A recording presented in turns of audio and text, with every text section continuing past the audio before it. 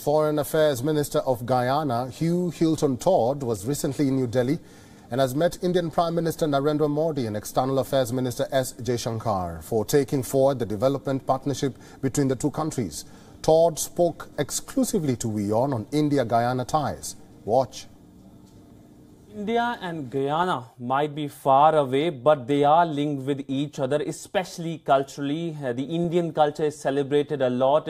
Diwali, Holi are festivals where the leadership also takes part. With me is the Foreign Minister of Guyana to talk about this relationship. So welcome to WION. My first question to you is an obvious one. How do you see this relationship going ahead? How do you characterize the relationship between the two countries?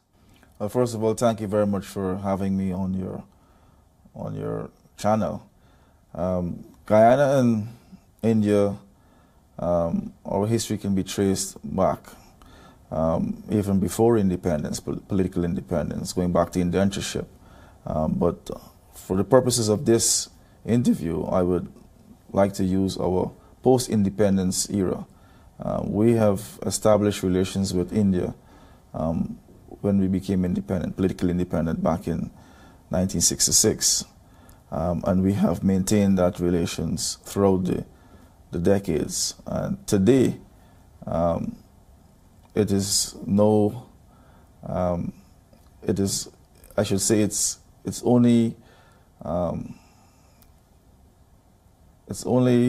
fair to say that over the years of the relations, we've been strengthening and deepening our cooperation. But I think that our oil and gas discovery would have enlarged our visibility. But we have been working very closely over the years, and India has been a very valuable partner and strategic partner to Guyana. And India has seen us through all of our challenges. And now that we're at a critical juncture where the economy will expand exponentially, I think India is well positioned to assist Guyana in achieving its development. Specifically on development partnership with your country, India being involved in solar power projects, in roads, infrastructure, if you can talk about that. Oh yeah, certainly. India is a very strong competitor globally. I mean, you've achieved a lot in terms of your development, to the extent that you're able to partner with other nation states, and like Guyana, we feel we're very pleased to have those level of collaboration. So, for example, there's a road network project that India is working on, pumps for irrigation, which helps with our drainage. We get from India. We are expecting a ferry, a refrain ferry, which would carry passengers as well as cargo, which is due to be commissioned, I think, later this year. Training of our university students. We have a gold project, an online project that is designed to train 20,000 Guyanese students within the next 5 years. This is between 2020 and 2025. That's the president's mandate.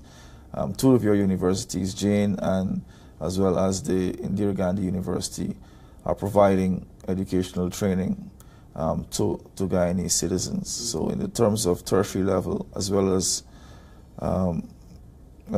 tertiary level education, not only undergraduate but also postgraduate degrees and PhDs. So we're doing a lot of training in those areas, and it's important for us because we want to be able to build our human capacity, so that we can have a rich pool of human capital, and India is playing a very, very vital role in helping us to achieve that. So if you look at our development agenda, India is actually contributing to every pillar within our development agenda, which would allow us to have balanced development. And that is very, very, very important. And it shows the strength of the Indian economy and how they're able to contribute to development in other countries. And that is what is good for us as a people, and it's also good for the people of India, because it's mutually beneficial.